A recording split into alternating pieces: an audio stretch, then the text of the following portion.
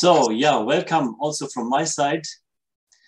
I'm happy that finally it worked out to have this summer school, joint summer school with the group from PIRE PDC and from our research training group here in Austria.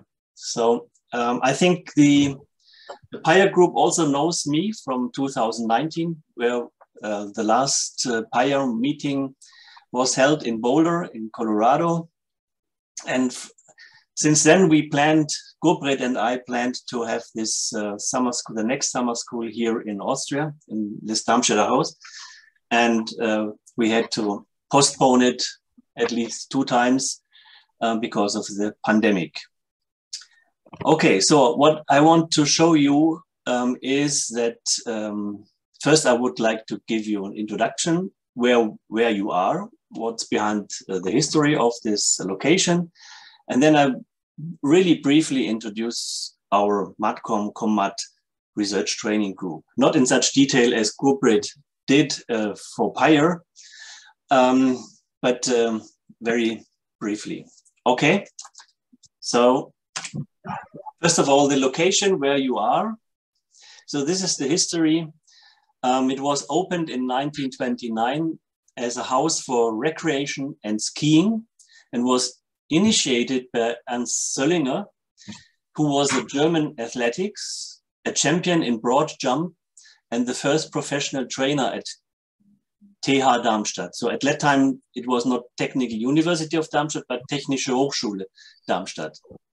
The construction manager was Otto Berndt. He was a mechanical engineer at Technische Hochschule Darmstadt, and financially support came by Waldemar Petersen, who was at that time an electrical engineer at Technische Hochschule Darmstadt.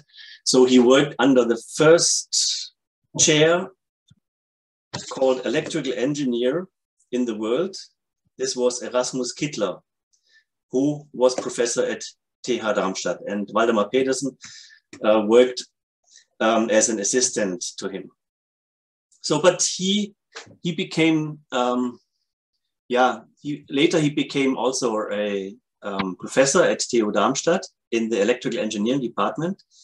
And finally, he financed this to build up this location. So it was until 2015, it was named after him.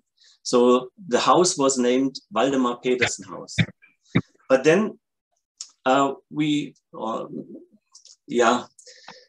it was found out that Waldemar Petersen had some problems with the with his former history, because it seemed to be that he was an active Nazi during the Hitler regime. So therefore, this was a reason to rename the house. And so after 2015, the house was renamed to Darmstädter House. And it was last renovated or modernized in the years 2014-15. Okay, so we have some rules in the house you should obey. First, the breakfast, including a lunch package, is between 1 and 8 a.m. And dinner is 6:30 p.m. And you should be really in time. Otherwise, it can be that you will not get the food you paid for. Okay, so this is very strict in this house. And also regarding the opening hours, so the house is never closed, according to my experience. So I was used to spend every year since 20 years roundabout in this house, once a year. So it was never closed, and it is never closed. It's always open. You can come in and get out whenever you want.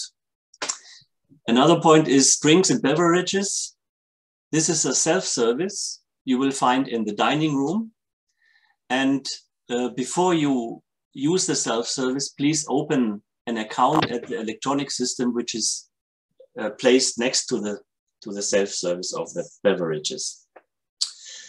And when you depart or check out, then you pay for your beverages at the counter. And also what is important before you check out, that you put your bed linen and towels on the floor. So these are the basic rules for this house, which I kindly ask you to consider. Yeah. Next, I would like to introduce you our research training group. This is a research training group between Karlsruhe Institute of Technology and the Technical University of Darmstadt. So we started our research in 2020, and it's coordinated by Martin Heilmeier. I don't know whether he already arrived. I'm here. Okay. Hello, Martin. Hello. And I'm coordinating the TU Darmstadt activities. So it's funded from the German Science Foundation, and funding can be maximum 9 years. So if we successfully get through the midterm assessment, which is after 4.5 years. So the MATCOM and COMMAT stands for Materials Compounds from Composite Materials for Applications in Extreme Conditions. And I think this is the common research interest between our two groups, between PIRE and MATCOM-COMMAT. So PIRE is working on silicon carbide-based fibers and composites, which are presently very important for the application in jet engines.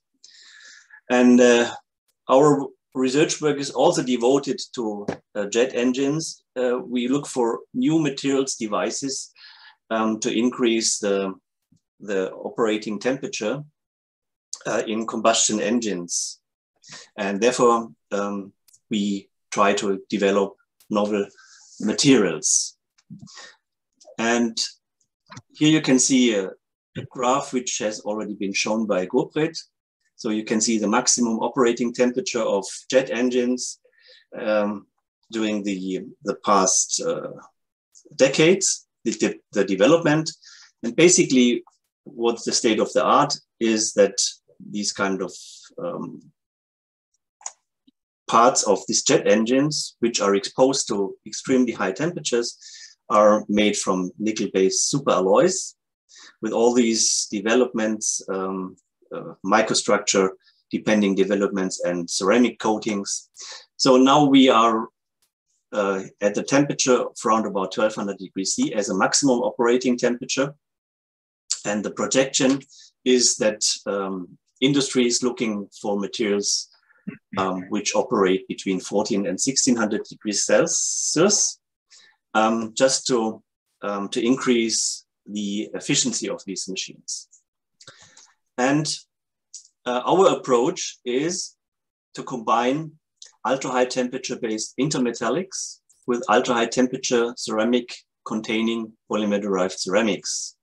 So this is the part of the KIT to work on refractory metal silicide alloys.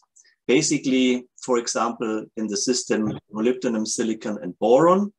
And here we work in this triangle field. And besides this, also other systems like molybdenum, silicon, and titanium seem to be of interest to work as a substrate material for this kind of applications. And as a top coat, we intend to produce polymer-derived ceramics, which are modified by ultra-high temperature ceramics or compounds which form ultra-high temperature ceramics after pyrolysis.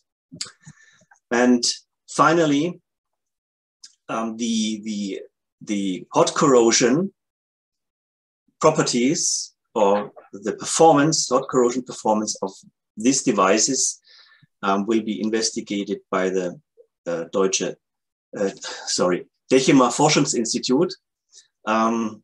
They look at the hot corrosion process, and this is led by Matthias Galitz. I think he should be also present.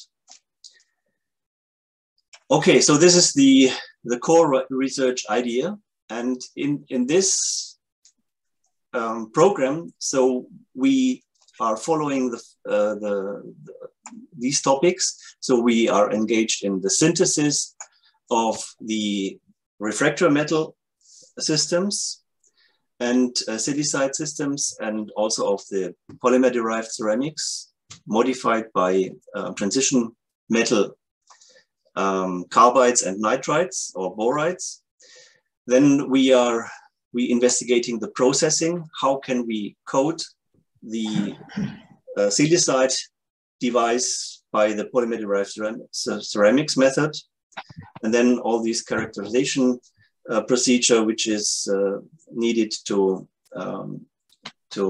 characterize the result of the coating.